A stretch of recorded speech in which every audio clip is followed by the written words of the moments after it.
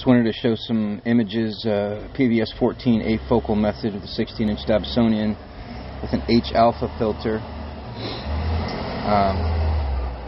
35mm panoptic. We got some nebula here, just all handheld cell phone pictures. You got the flame and the horse head there, easily seen. This was low on the horizon too.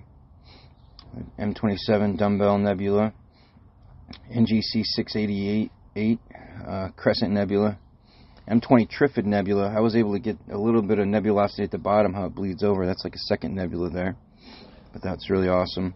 The Swan nebula just pops with the 35 panoptic. I mean, it just fills the whole entire field of view. It probably looks better with the 55mm Plössl. Same thing with the Lagoon. Beautiful swirls in there. See the star cluster over to the right. Yeah, so this is, and then you got the Eagle nebula. You clearly see the pillars of creation there. Thanks.